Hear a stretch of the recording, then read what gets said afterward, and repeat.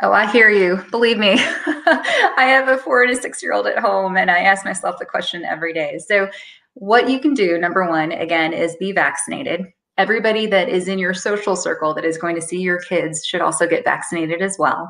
And then, the thing that we're starting to think about too is when you're going to indoor spaces, especially those that have poor ventilation, or if you're going to crowded outdoor spaces, wear the mask. The mask actually can help tremendously in terms of decreasing your risk of getting an airborne virus like coronavirus.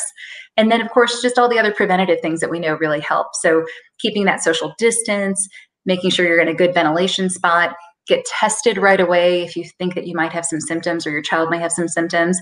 And then that contact tracing is going to be really important too. So, really just being aware of your surroundings and just knowing that, our kids are not eligible right now. So, we're going to be the people that have to protect them.